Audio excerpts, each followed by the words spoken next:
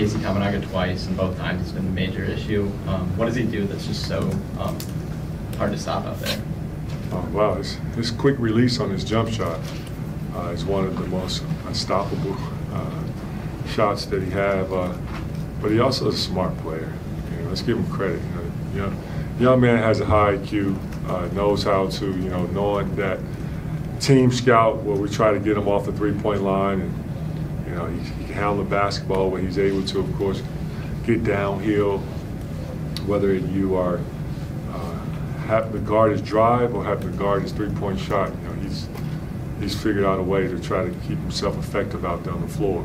And then just the constant moving, without the basketball.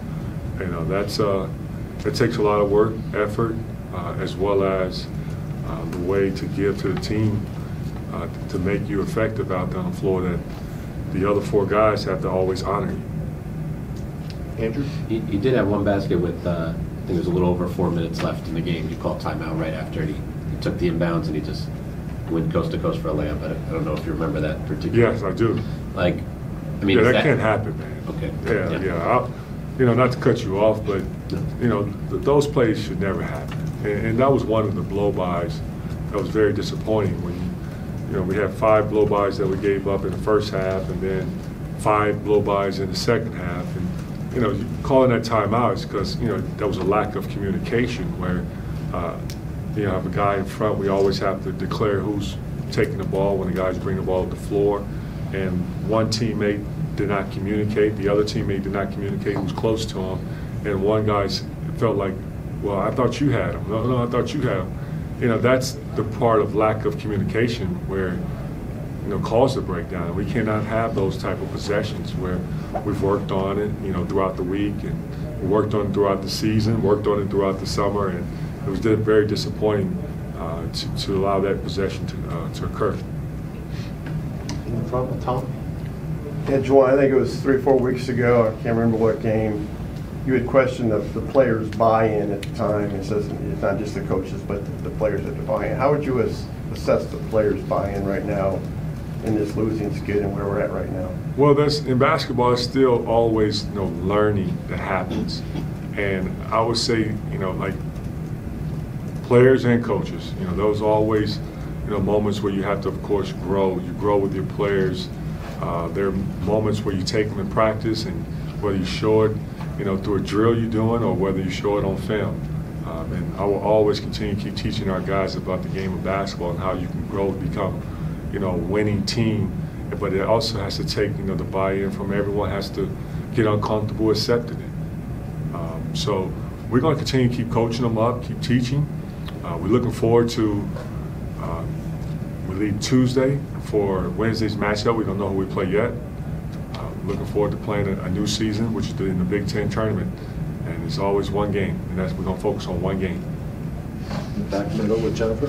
Juwan, I know you still obviously have some more games to play, but just from the Elite Eight in 2021 and kind of the progression of where you are to this season, how far away do you think this team is from getting back to 3 years ago, and how challenging is that job looking ahead for next year? Well, 2021, yeah, you're right. We went to Elite Eight. 2022, we went to Sweet 16, and we had a disappointing year where we didn't make the tournament last year.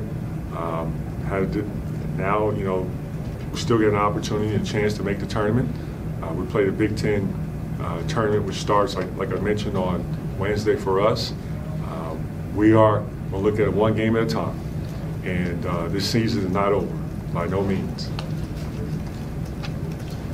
Follow up. Go ahead. If for fans, for people who think that Michigan basketball should be winning more than it does, how do you defend the job you've done and what you want to do with this team in the future? Well, first it starts with the players and staff. We're all of us have felt like, this hasn't been a season that we wanted. But like the season, like I said earlier, is not over. We still have more season to be played. It's been a disappointing Big Ten regular season for us at 3-17. And I know that a lot of our fans want more. So do we. And we're going to continue to keep grinding in the gym, keep working to get better. And then, you know, at the season end, we will evaluate and see areas of where we have to improve on in order to get back to that, what we all been used to, is having a very competitive team that, you know, with an opportunity to win a national championship. Jake? Namari, Terrence, and Jackson were just speaking about a little bit ago, despite the poor season, how they've been able to grow as young men still outside of basketball, and they really attributed you to helping with that. How have you seen your seniors grow into young men outside of basketball, despite, you know, in battling some adversity this season? Well, see, that's what the beauty of, like, coaching. You know, you're not just coaching them how to become a better basketball player, the best version of themselves as a student athlete on the floor. You're also growing them as young men to become the best version of themselves, just through and through. And what does that mean? Like, as a person, like, you know, there's times where, you know, like, we all come from different backgrounds and get to know one another, whether mom and dad's name, which is the small things, but it's so important when you talk about relationships. Inviting them over your house, which I've done before, and getting the chance to just not even talk about basketball, just talk about life lessons. Having, you know, team functions, whether it's at a bowling alley or hanging out and watching the Super Bowl, you know, those fun times, you know, those are the moments where you really grow. And those are the moments when you look back on, when you get my age, that I remember when I was a student athlete here, when I had my head coach and assistant coaches, you know, spending time with them and getting to know them, and still to this day, you know, having a personal relationship. And that's what, you know, this is the beauty of coaching is, and for me, you know, that I enjoy the most on the collegiate level is the connection and the relationships. And so we will continue, every young man that I get an opportunity to touch, it's going to be more than just about basketballs.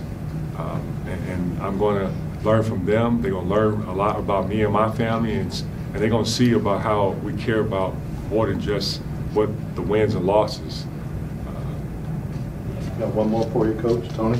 Yeah, and you're talking about more than the wins and losses, and thinking about how your season started personally with the heart surgery. I guess, speaking of maybe the perspective that you've gained, maybe would a season like this have been even harder to take? I'm sure it's extremely hard as it is, but just when you look at sort of the big picture of life. Well, I mean, it's been a very strange year, you know, a very strange season, yes. You know, and it started back in the summer when I found out that I had to go and, you know, have open heart surgery.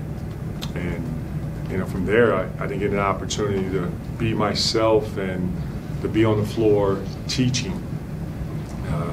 You know, each and every day, you know, thinking about, you know, when you have an aneurysm, what day it's going to burst, but knowing that you're taking medicine to hopefully prevent it from that day ever happening. And then you have a surgery, and, you know, you go through that of, you know, of not being with your team and being in the hospital for those days and thinking about just, you know, how I can get back, you know, getting myself uncomfortable on, and what does that mean? You're talking with the rehab of, you know, just learning how to walk again, and then after that, you know, elevating, you know, seeing the growth of my health improving week after week. And yeah, there were a couple setbacks here and there, but I'm not going to get into the details of that. But what it helped me gain was that the perspective of this, that I'm going to keep forging ahead because I know that my team as well as my staff needs me. And I'm not going to quit on them because that's not how I operate. I never did quit anything in life. And we have a season to play, and knowing that, yeah, I'm going to give everything I can to this university, as to my team as well as my staff, because these are the people I love. I love everything about this school. I love everything about, you know, my job. I really appreciate Ward Manuel taking a chance on me and giving me this opportunity by being a head coach with no collegiate head coaching experience, but at the same time trusting the vision. And we're going to grind like no other this summer to work on getting better and getting back to where we've all, as a lot of the Michigan fans, basketball fans I'm speaking of, been used to, and that's winning. But this year right here alone, we have learned a lot. I feel we have won in a lot of ways.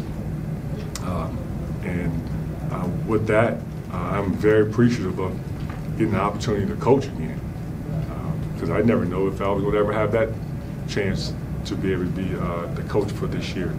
I could easily just at some point say, you know what, it's important that I take care of my health, which I was, and I will continue to keep doing. I could have set the season out, but that's not how I'm wired. I felt this team and this staff needs me, and I need them too. All right.